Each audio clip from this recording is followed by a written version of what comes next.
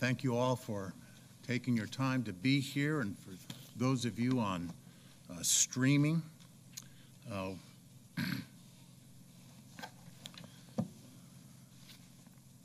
This is a wondrous time of year as we get ready for Christmas.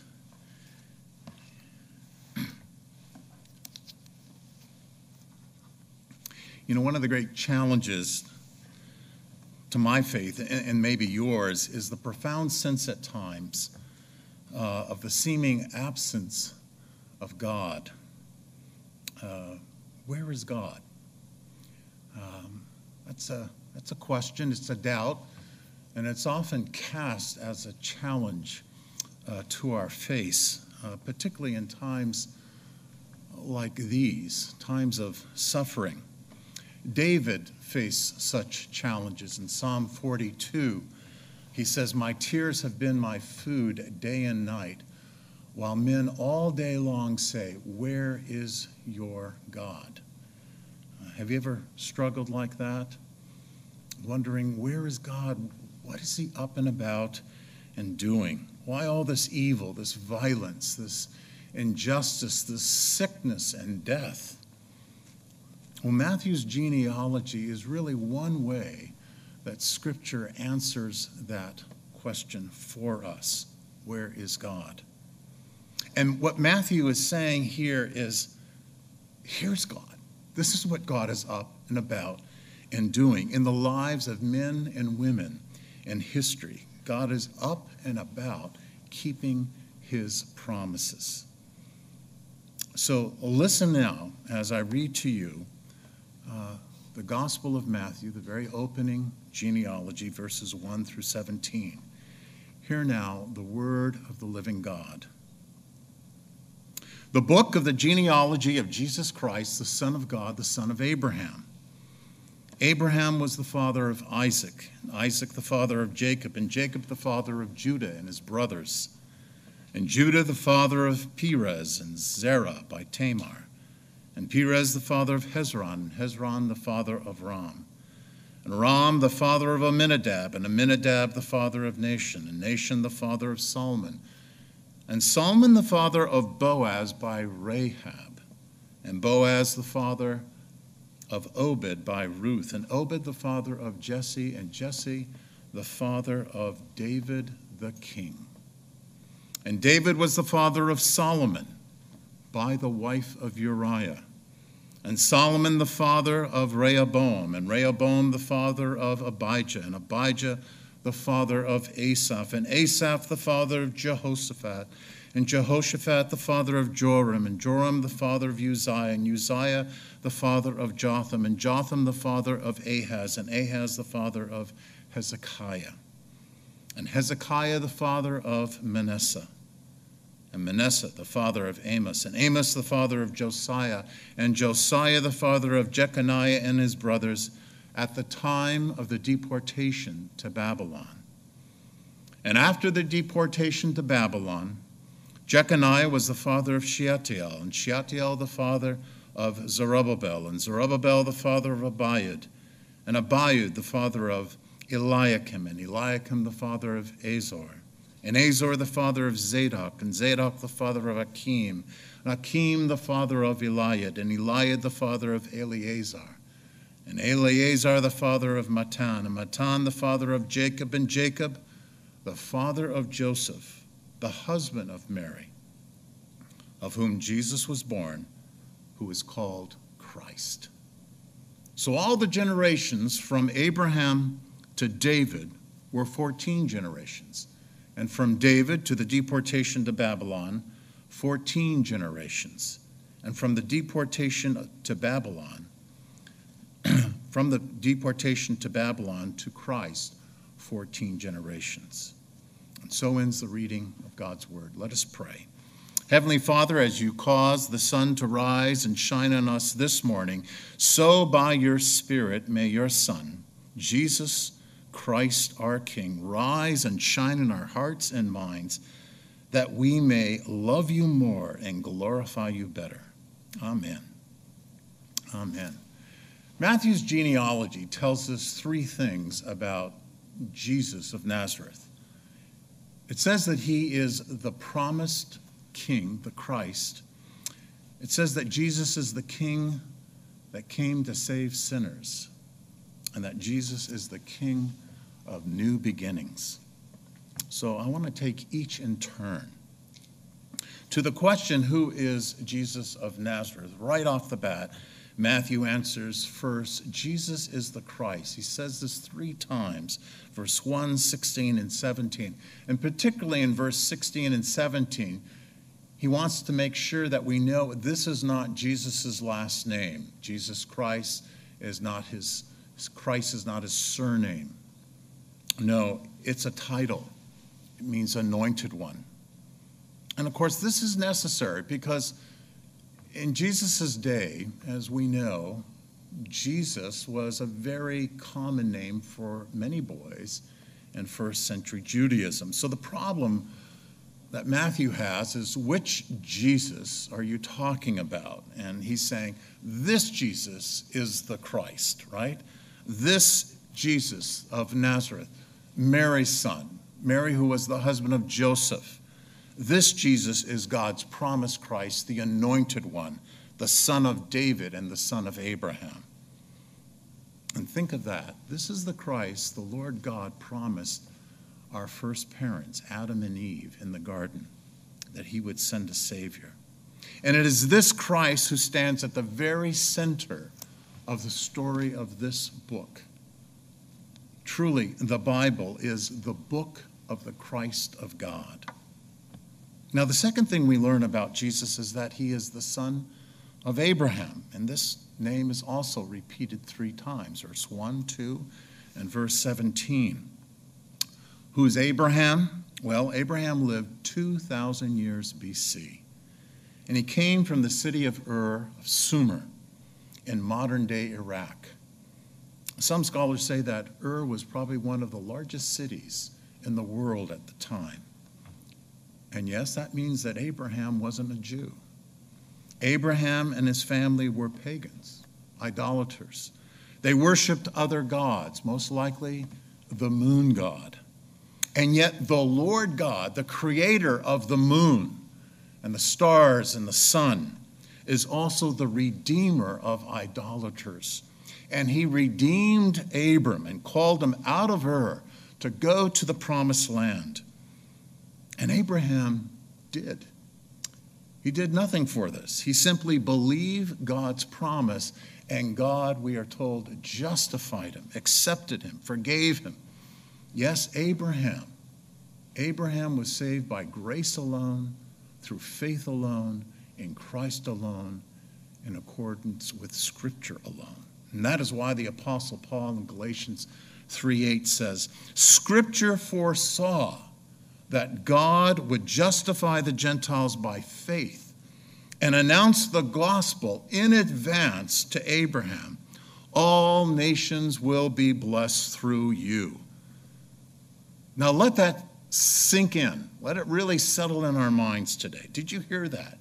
Maybe you're from China. Maybe you're just across the border. You're from New Jersey. Maybe you're from Brazil. Maybe you're from the Congo. Maybe you're right here in Philadelphia. Wherever you are now, 4,000 years ago, the Lord God was already up and about and working for you on your behalf to save you through the Christ, the son of David, the son of Abraham. And that gospel that was announced to Abraham 4,000 years ago and a half a world away is now proclaimed here and throughout the world. That's why we're here. Westminster itself is a fulfillment of that promise as we seek to equip and proclaim the gospel and send men and women throughout the world to proclaim the gospel of Jesus the Christ, the son of David, the son of Abraham.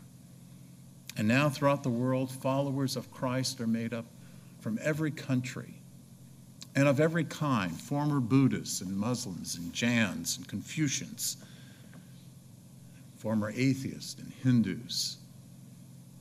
Now they're all coming and being saved by this Christ, this Jesus, the son of Abraham. Of course, Matthew tells us more, doesn't he? He says that Jesus is also the son of David. In fact, you look at verse 6, he just doesn't say David, he says David the king. You see, God had promised Abraham that from him would come kings, Genesis 17:6.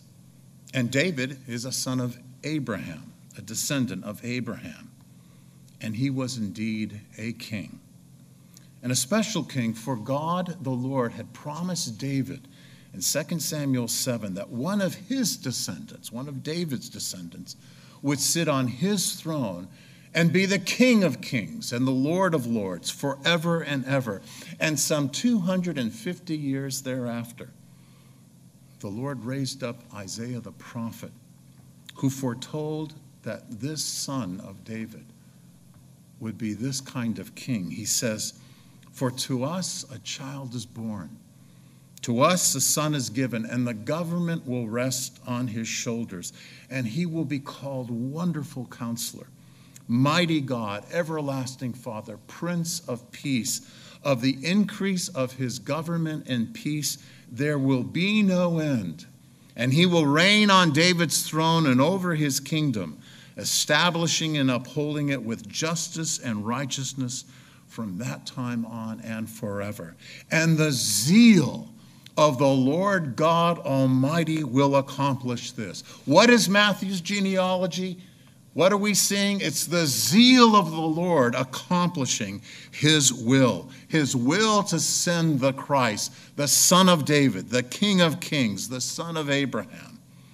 And as King, Christ has come, and he has come to end all earthly kings and kingdoms.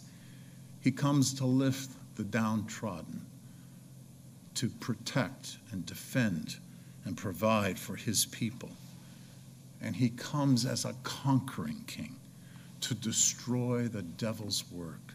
Yes, sin, sickness, and death. And he does it all by way of bearing the cross. Our Lord's righteous life, his atoning death, his justifying resurrection is how this king wins for us a brand new world. And this king will come again. And he will restore and recreate a new heavens and a new earth. And for all who follow him, we will be given new bodies, resurrection bodies. And it will be a new heavens and new earth where righteousness will dwell. So let us take that to heart.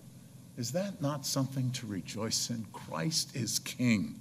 And because he's king, this king compels us to ask, who is your king? Who rules in your heart? Is it this Jesus? Is Jesus the king, the one who's ruling now your time, your money, your resources, your friendships, your desires, your words, feet, and hands? Oh, let it be Jesus the King. Now, Matthew has much more to tell us. He says not only is Jesus the Christ, the King, the promised King, but he's the King to save sinners. And indeed, isn't that what we have found here? For many of the names that we have just read, it is but a record of the folly of faithless men. Foolish men who ran from God instead of to God.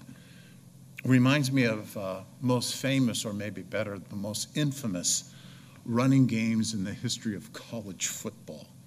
It was the Rose Bowl. UC Berkeley Golden Bears were playing Georgia Tech Yellow Jackets at the Rose Bowl in Pasadena. And the name that would go down in infamy was the name of UC Berkeley's captain, Roy Riegels. Midway through the second quarter, Georgia Tech's Stumpy Thompson fumbles the ball, and Riegel is right there, and he picks it up, and he runs. and he runs with all his heart. He runs for 69 yards until finally he's tackled at the 1 yard line of his own goal. That's right. Riegels had run 69 yards in the wrong direction. What a loss. What a fool. But listen, isn't that the history of God's people?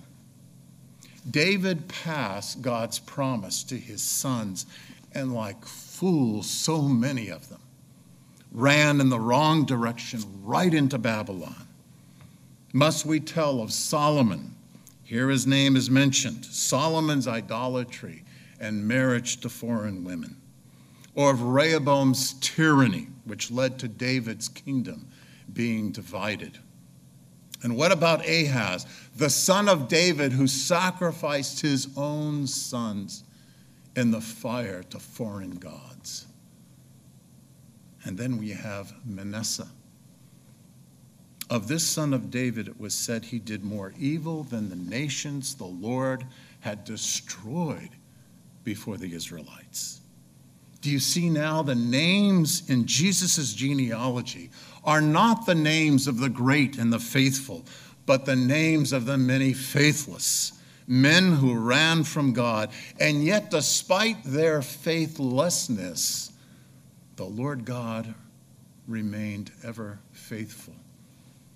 The Lord remained true to his promise. He would send the Christ, the son of Abraham, the son of David, the Savior of the world. Here in Matthew chapter 1, verse 12 and following, after the exile, look at those names, the names of obscure men. Is this not the stump of Jesse? Here is Israel limping, seemingly forsaken. Here are the names that we don't know: Abiud, Eliud, Eleazar, Matan, Jacob, Joseph. Yet God kept his promise alive. Like a little flame flickering in the wind, God's promise seemed all but extinguished. And then there was Mary, a young peasant girl of the little and obscure village of Nazareth. Yes, this is the one of whom the prophets foretold. A virgin will bear a son and call him Emmanuel, which means God with us. And by the power of the Holy Spirit, Mary conceived and gave birth to a son, the son of David, the son of Abraham, even the Son of God in human flesh. And his name was called Jesus because he would save his people from their sins. Jesus is the name of God's grace. Jesus is the name of God's grace. And let's not forget the women. We just heard a wonderful song about the women. In his genealogy, Matthew names 4 other women, and yet they are not the model matriarchs we expect. Not Sarah, not Rebecca, not Rachel, not Leah. Whom do we find? Tamar, Rahab, Ruth, and Bathsheba. Women all, Gentile women, women whose own stories were stained with shame for varying reasons. Tamar, the story of Judah's fornication. Rahab, a Canaanite prostitute. Ruth from the cursed people of Moab. And Bathsheba, Uriah's wife, whom David seduced. These two were all Jesus' ancestors. Are you shocked? We shouldn't be, because Jesus came to save sinners. Martin Luther, the great reformer, once reflecting on the infancy of Christ, says, Christ is the kind of person who is not ashamed of sinners. In fact, he puts them in his family tree. Indeed, the Son of God did not become man to live on a pleasant street. Christ came into the world a broken world, an impoverished world, a hard-hearted dog-eat-dog world, a world that walks in darkness still, a world where people break other people's hearts, a world where we hate and are hated. Jesus came to that world, our world, and he came to save us, to save you, to save me, to change us and to make us new. So let me ask you, have you run from God? Are you running from God? Have you run in the wrong direction? Do you know yourself as a sinner and that you cannot save yourself? Do you know you need a Savior, and it must be this Savior, Jesus? Oh, put your trust in him now. And if you are already a Christian and have come to trust in Christ, but find yourself now caught in sin, never forget that Christ is the King who saves sinners, even sinful Christians. So turn to him, confess your sins to him. He is your advocate with the Father. Finally, Matthew's genealogy tells us that Jesus is not only the promised King and the King who saves sinners, but he is the King who has come to bring a new beginning. Do you know the story of the Seminary people? There are people that were plagued by the ruinous beliefs of their own idolatry, such as cannibalism, constant warring with neighboring tribes. So hopeless were they that many of their women actually used abortifacients so that they could never bear children, because they said, why bring children into this world? They had dwindled down to just a few hundred people. They were a people where deceit among them was considered a virtue. For several years, Des and Jenna Oatridge had labored to convert the Benomarian people of Papua New Guinea. And they had translated some of Matthew's gospel for them in their Benomarian language. But it didn't seem to take root. The Benomarian people remained locked in their ancient idolatrous ways. One was tempted to ask, where is God? Has God's word failed? But a new day came for a freshly minted and printed, complete gospel of Matthew.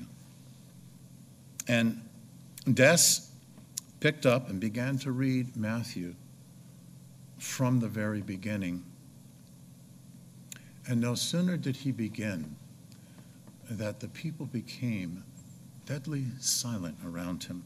At first, he was actually a bit scared, concerned. Soon more and more people from the village crowded into the room, and people drew near to his face, and he could see that their faces had the look of astonishment. Suddenly, someone cried out, "Why didn't you tell us this story was real, that Jesus was true?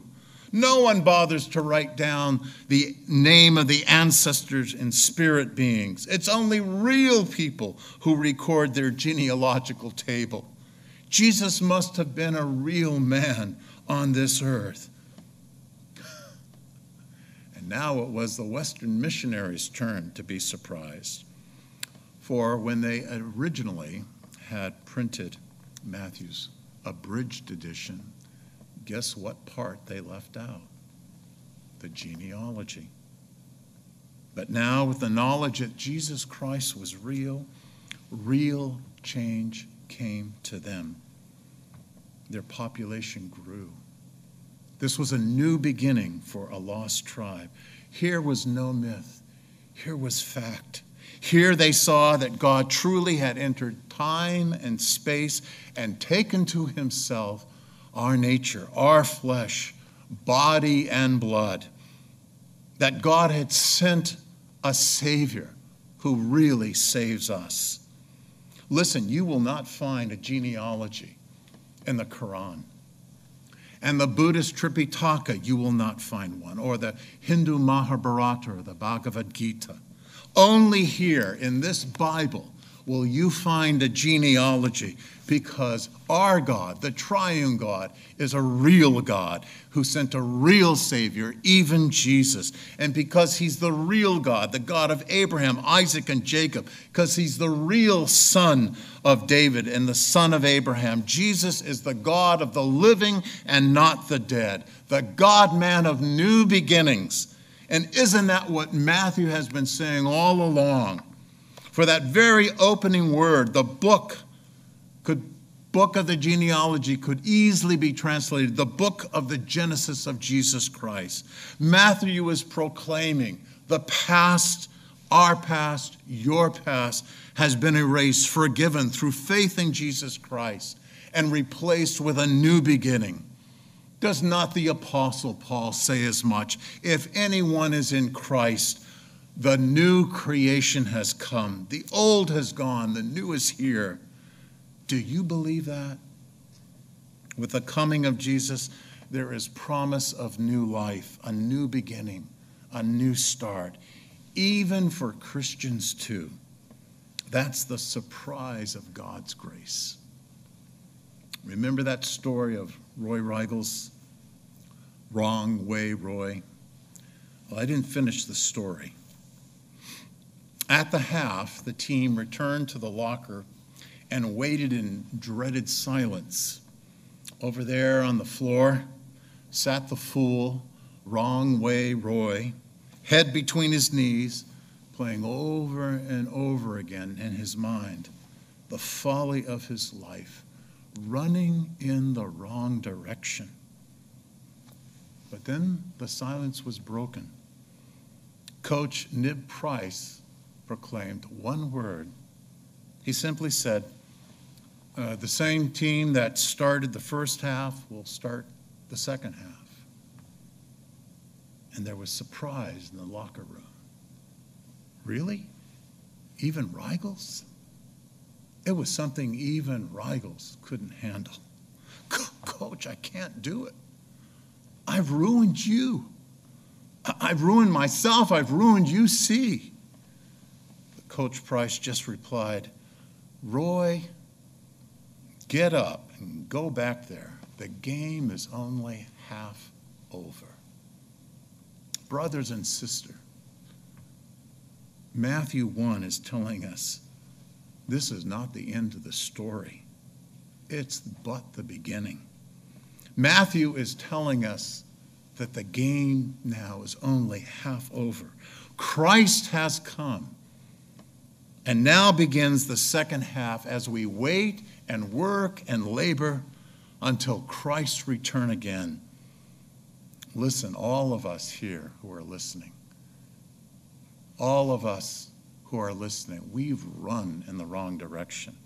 But the story of Jesus Christ, the story of the promised King, the King who saves, is the story of the King of new beginnings.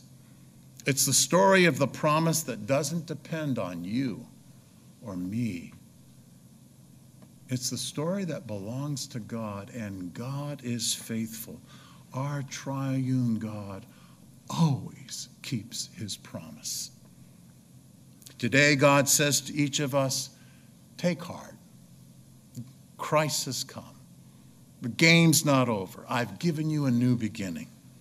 So let that new beginning begin each day by faith in the name above all names, even Jesus, who has come to save us from our sins. Amen.